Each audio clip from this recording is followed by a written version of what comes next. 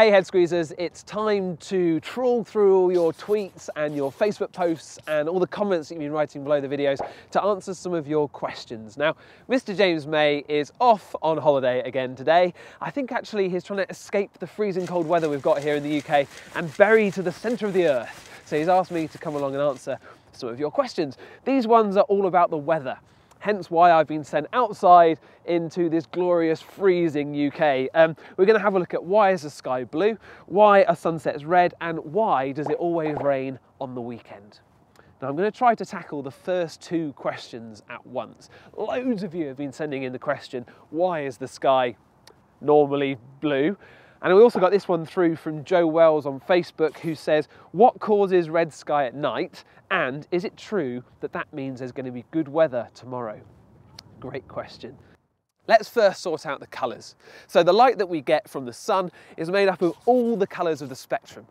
And they each have a different wavelength, from blue that has short wavelengths to red, which has a long wavelength. Now, all the atmosphere is made up of loads of different gases, oxygen, carbon dioxide and all the rest, but also it's got dust and dirt in it.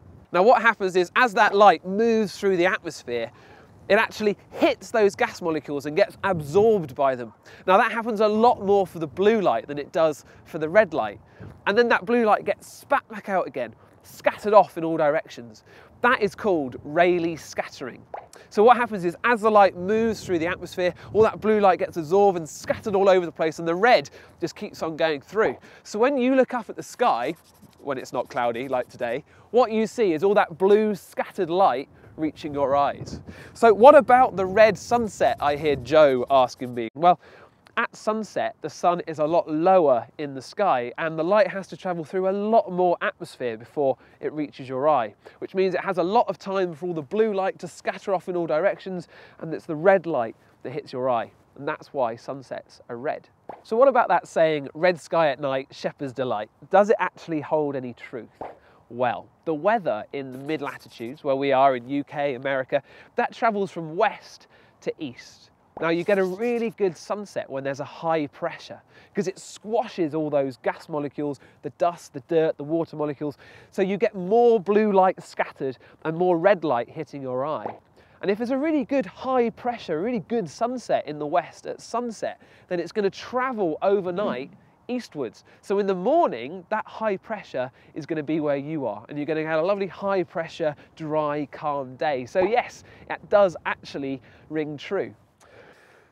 So that leaves us with one final Q&A about the weather before I completely and utterly freeze. And that comes in from @HeidiPeeps on Twitter. She says, why does it always seem to rain more at a weekend?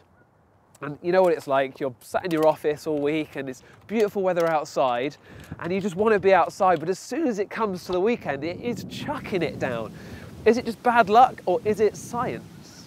Well, there was a bit of research done a few years back that said that it is actually true. It rains more at a weekend. Well, it does on the cities on the east coast of America, which is where they did the research.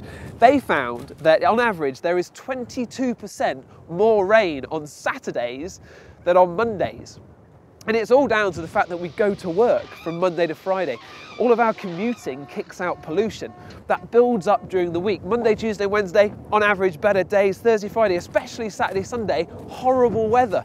Because all of that pollution in the air acts as microscopic starters for all those rain droplets to form.